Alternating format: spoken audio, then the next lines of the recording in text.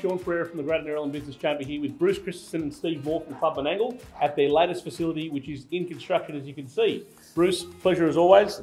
Thanks, Shaun. Thanks for being here, mate. Steve. Thanks, Shaun. Excellent. What are we seeing today, Bruce? Well, we're going to see, I suppose, about 3/4 construction. Right. So happy to take you through, and we can see how it compares now to the mock-ups that we have already seen. Fantastic, guys. Pretty excited about this. Let's take a look through, guys.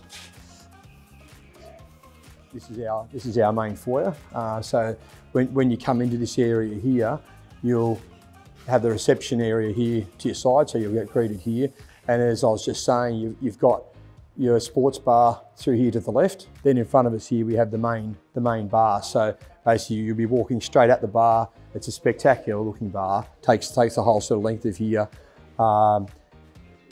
Then as you walk through here, one of the other issues that the building had previously was you had to walk right through the main part of this lounge area to get from one end to the other. So what we've created here is this walkway through where you've got the lounge areas on either side of you, but if you're going through to the function rooms, which are at the far end of the club, then you can basically just walk straight down this passageway without actually walking through people that are watching TV or having a meal or sitting down having a cup of coffee or whatever. So again, it's about trying to sort of make sure people's spaces are giving them what they want and not sort of having people walking through the middle of what they're sort of trying to do.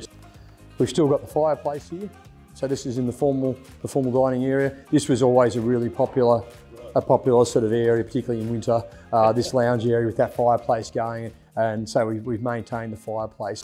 As we walk through to here, and as you can see, this is a fairly large function space. So as it's aimed to do 200 sit down for a wedding environment, so dance floor, bridal party, and 200 guests is what it's been designed to do. And over here's the bar area. So as I say, once again, a good size space, because you need to make sure you can look after the number of people you've got in here.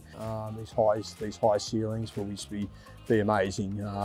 Once again, the artist impressions of those are just fantastic. This area will have lawn down here, so this would be absolutely perfect for pre-dinner drinks up here, whether it be a wedding or whether it be any other type of function. You've got the old circle area there being reworked now. A great area for the actual ceremony in a wedding situation. The ceremony can take place down there, photos can be done, the guests can make their way back up and start having some pre-dinner drinks. It all integrates so nicely together, and as I say, it's very much being geared around a wedding environment, but could be the same for any function, whether that's a birthday party or whether it's a corporate event. That's pretty much where it's at. It's got a little bit of work to go. Right.